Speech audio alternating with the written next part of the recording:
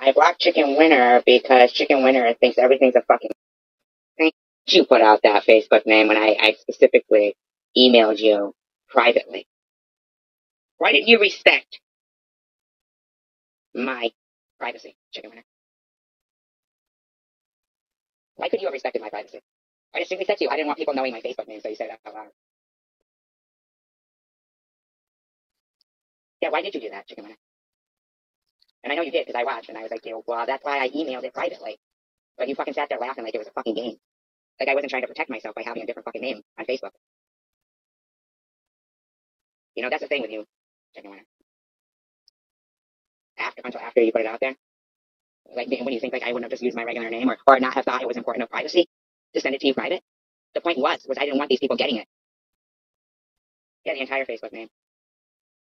Like, why would you do that? See, that's the fucking problem. When you see everyone as, like, being shady, until I said it, who the fuck cares? Go fuck yourself, Chicken Winner. You're a fucking nut. You are. Go Sharon. You're getting great with her. You fucking nut. I fucking care, douchebag. Why'd you have a little fucking consideration for what people care about? Just because you don't fucking care. I fucking care. So because you see everybody as you are, which is a douchebag that doesn't give a fuck about people's privacy apparently, because you don't fucking care and everything's laughing your ass off. The fuck are you laughing at, you dumb bitch? Go ahead. Hook up with fucking Jules and Sharon.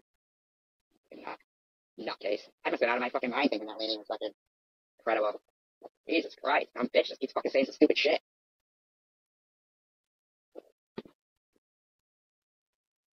That's fucking stupid, man. No, I can't get along with people like that. That fucking keep thinking I'm playing a game, so they everything I'm like being nice and trustworthy to somebody and ask their respect to keep something private. No.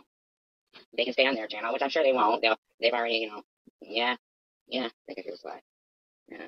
No, and Sharon, she don't want to get along with nobody. She thinks she's the biggest, baddest thing going because just like any other career criminal, when, people who are decent people that pay for things, yeah, she probably has. That's probably the whole Sandra thing and me and her calling all of it.